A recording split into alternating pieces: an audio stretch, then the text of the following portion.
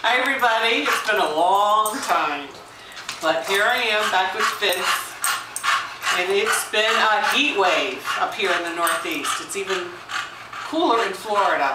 Up here it's been in the mid-90s, sometimes I've seen it 101. I'm talking for maybe the last at least 7 days. I mean, the air conditioning at the house has been on for days and days, and I cringe to think of what the bill's going to be, but it's whatever it is, it has to be worth it because we'd be dying. So we got that going on. We got gas prices rising. Last week I paid $3.77.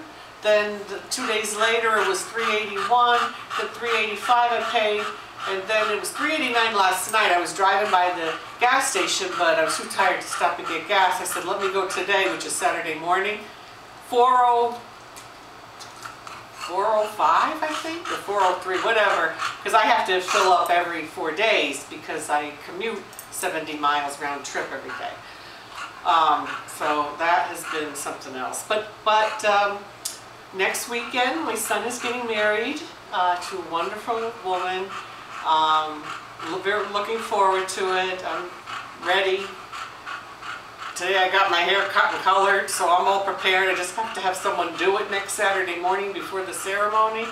But things are moving along, and my son and I picked out the song, the mother-son dance. It's In My Life by the Beatles. I don't even know the words, but it goes, there are places I remember, la la la, some have changed. But anyway, it's a very nice song. I'm sure everybody's heard it. I think it was better than like the other top song was Love Me Like a Rock by Paul Simon.